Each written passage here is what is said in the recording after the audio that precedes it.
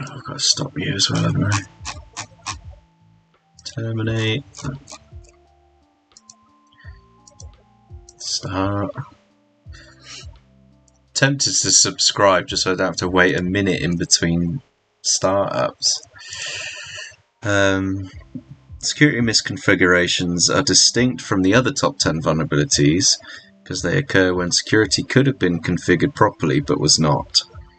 Security misconfigurations include poorly configured permissions on cloud services, like S3 buckets, having unnecessary features enabled, like services, pages, accounts, or privileges, default accounts with unchanged passwords, error messages that are overly detailed and allow an attacker to find out more about the system, not using HTTP security headers, or revealing too much detail in the server HTTP header.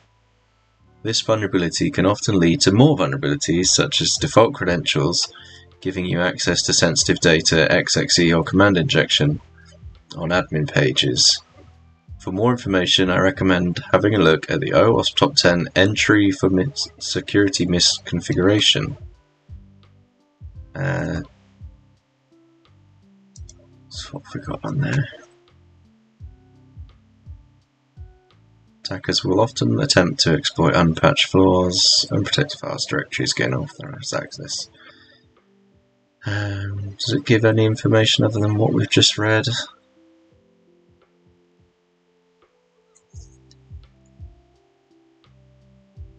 Default accounts, error handling, upgraded systems, latest security features are disabled, not configured securely.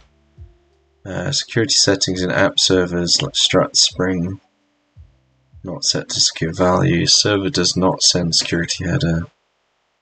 Software is out of date.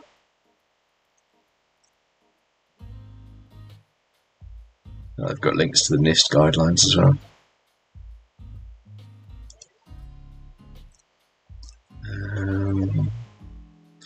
This VM focuses on default passwords.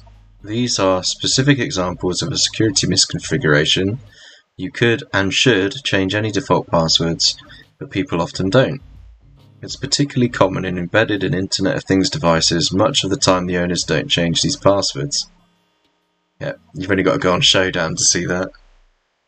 It's easy to imagine the risk of default credentials from an attacker's point of view. Being able to gain access to admin dashboards, services designed for system administrators or manufacturers, or even network infrastructure could be incredibly useful in attacking a business. From data exposure to easy RCE, the effects of default credentials can be severe. In October 2016, DIN, a DNS provider, was taken offline by one of the most memorable DOS attacks in the past 10 years.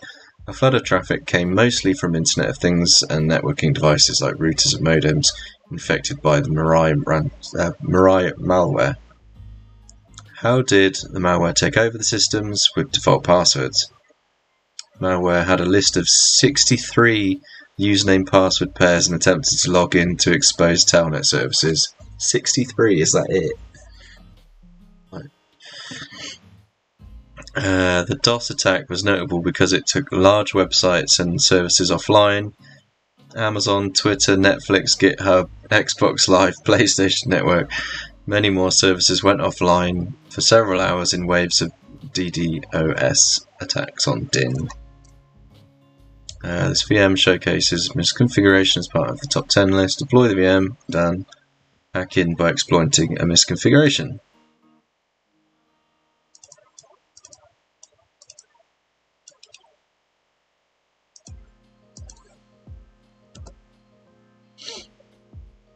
Alright.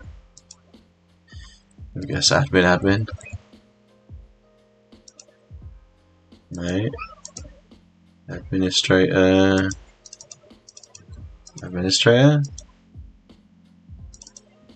Admin. Password 1.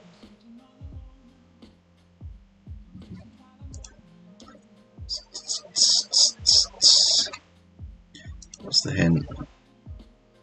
Maybe the documentation gives you default credentials. Oh, really?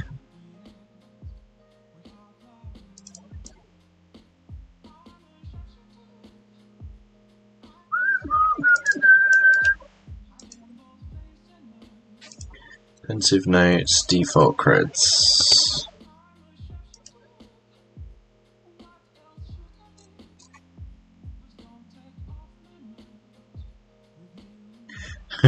Pensive notes.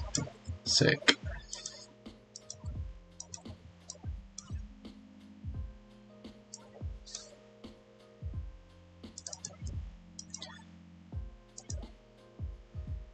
No, default credentials are a security risk. Surprisingly common security flaw, especially with IT. I have a flag. I love it. So even in that, like in the MD file.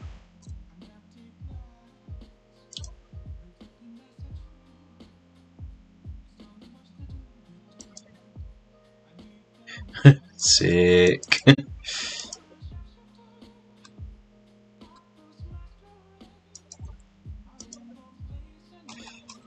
Right, there we go.